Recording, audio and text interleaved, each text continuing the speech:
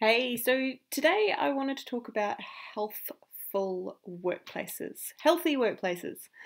I was working with a team this week who are right in the middle of some murky, kind of foggy, swampy human stuff about how they work together.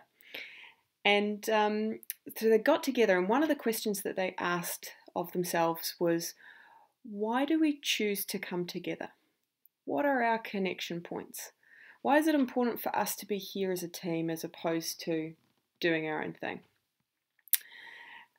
Which was a great question to ask, and I've been reflecting on it all week. And so, what's evolved for me over the past few days has been a second question, which is around when we come together and we connect, how do we ensure that our interactions are healthful?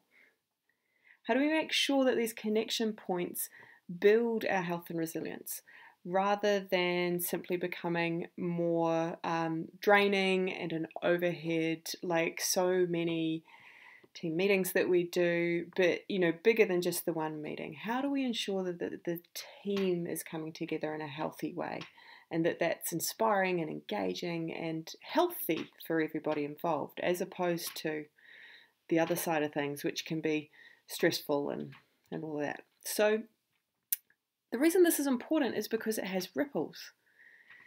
When we go home tired and stressed every day, that has an immediate effect on our family and our close friends and all of our loved ones.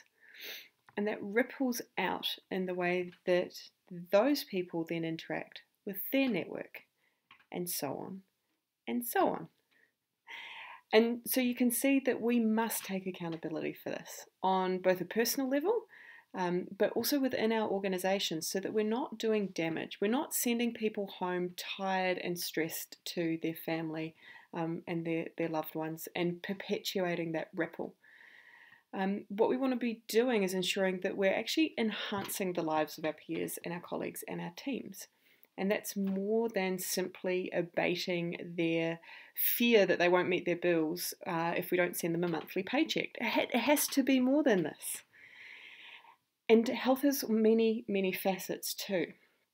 We have a physical level, we have a mental level, we have an emotional level, and we have a spiritual level to our health. And so when we think about health, it needs to be about all of those levels.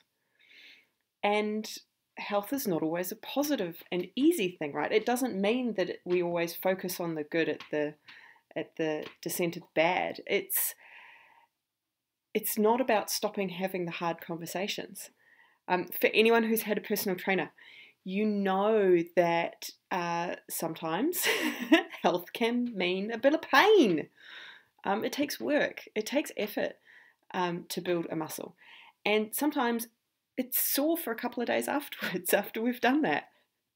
But as you build that muscle, your strength improves, your metabolism improves, your self-confidence and your ability to perform improves. And that starts to ripple out. You stand taller, you're more grounded, and you have the confidence to speak your truth, but also with the humility that knows that it's come from hard work and putting in that work.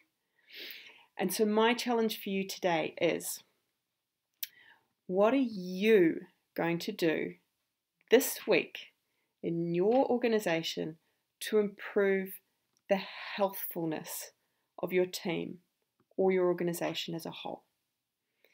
And it doesn't mean that you have to be out there installing a gym or an outdoor soccer field. It's those baby steps that put us on the path. So leave a comment for me below and let me know, what are you going to do today, this week, to improve the healthfulness of your team and your organisation? Let's go get them.